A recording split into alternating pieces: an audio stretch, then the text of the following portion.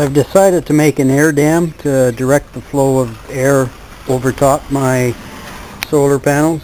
You can see the solar panels there, they'd be broadside to the wind, so it might be undue stress.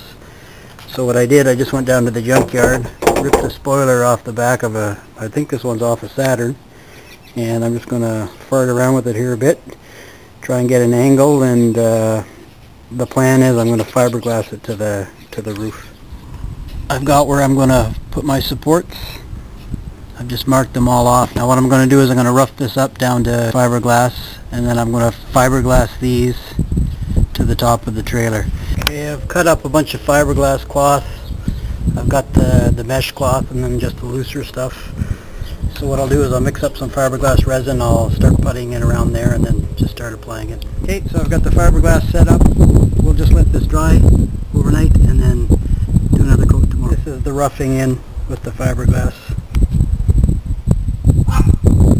The excess I'll trim, but I'll put a couple more layers on here to make sure it's good and strong.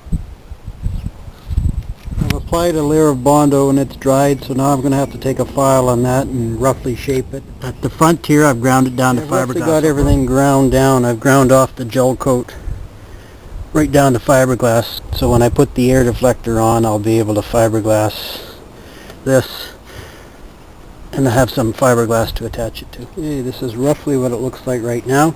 I'm going to fiberglass in behind here too, just to cover up the mess underneath. So this, I'll have something here come right down, and then something to grip onto here with this fiberglass. And then at the front, this is a rough. So roughly, this will come down like this. I'll fiberglass right down and then right onto here. So we'll get the air shooting up like that. I've roughly got this set where I want it. I've ground down the roof here right to fiberglass. Now I'm just going to run a line. I'm just eyeballing it here.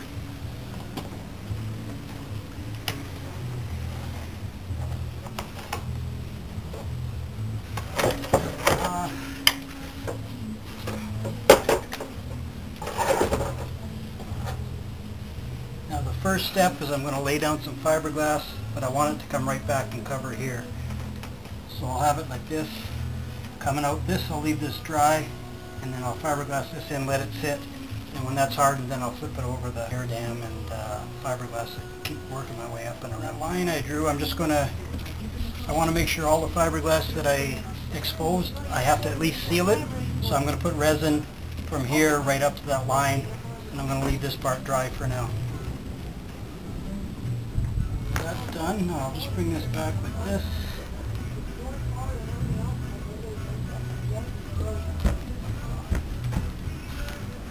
Now I'll just work at saturating this back part here.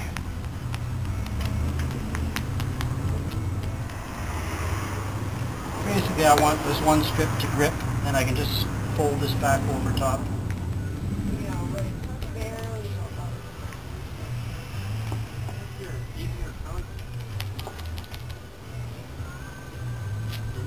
Okay, so I've lined this up, I've screwed it in. Now I'm just going to flip the fiberglass back over the top.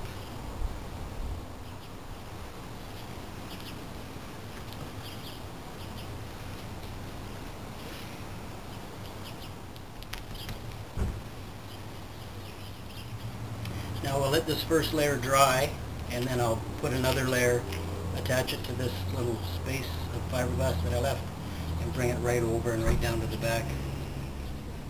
This will give you an idea of what the first layer looks like.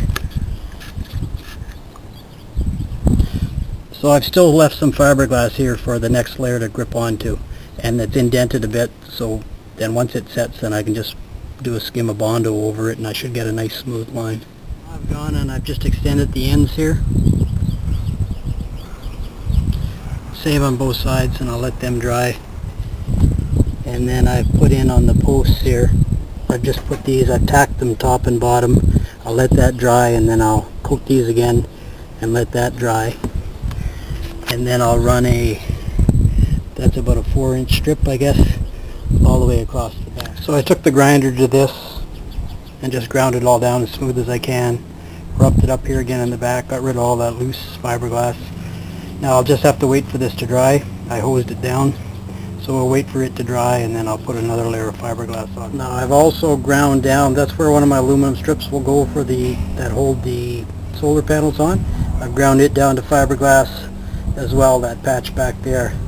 So I'm just going to patch the fiberglass to the roof, just for that extra added security. I put the layers of fiberglass on here to my aluminum. I'll just let this one side set up before I work on that side there. If I put any pressure on the roof right now, it bows in. So I'll let this stiffen up, and I'll do that one tomorrow, so when I'm on there it won't separate. So we'll let that dry. There's a shot of the back there right now. So I'll put again, I'll get some of that nice fiberglass cloth. I'll bring it down, try and bring it down as flat as I can. All this here I'll just touch up with Bondo in the end, just to give it a little curve. I've got that one layer of fiberglass on. I've decided this is pretty rough, so I'm going to smooth it out with Bondo first. And then we'll apply that last layer of cloth over the Bondo after I've sanded it down smooth as I can get it.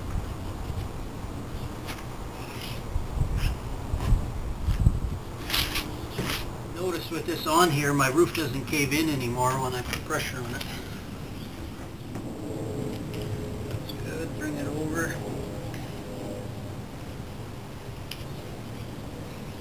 What I'm doing at the back, I know you can't see it, I'll show you after. I'm just bringing this down as straight as I can. So now I'm just going to saturate this piece of cloth that's coming straight down at the back. Okay, we'll let that set up now. Now I'm going to work on my solar panel holders on the back here. What I've done for my extruded aluminum that holds my solar panel is I've taken them off. I've ground down this square patch right to fiberglass. I've got 2 layers of fiberglass on the bottom. Everything's soaked. And then fiberglass flipping around here to attach. And same thing coming up here to attach. And once that dries, I can smooth it out with Bondo and paint it. Here's the progress so far. I put a double skin of fiber cloth there. That's fairly stiff. It's rolly a bit, but I'll just fill it in with Bondo after. So it comes down, it's attached right to fiberglass here. I was going to leave this end open here, but it's hard for me to get in there and sand it down and clean it up. So I'm attached some fiber cloth here. It's been allowed to set overnight. So then I'll just grind down a line just to follow the line here and attach that this morning. Same thing on the other side. And then the front's had its couple layers of fiber cloth. Then I've got a layer of Bondo on there right now, so I've got to sand that down. A couple layers of Bondo on. I have to sand this down one more time with 80 grit, and then I'll take a 220 grit to it to smooth it out and give it a coat of primer and paint. And on the back here, I've just got it roughed in here on the back right now. Yeah, that'll give you a rough idea of what it looks like. Now I just guessed on the angle here. It may not be exactly correct, but it'll do something. Hopefully it won't go around, create a vortex and rip the panels off from behind. There's the final product after it's been Bondoed, smoothed out, primed and painted.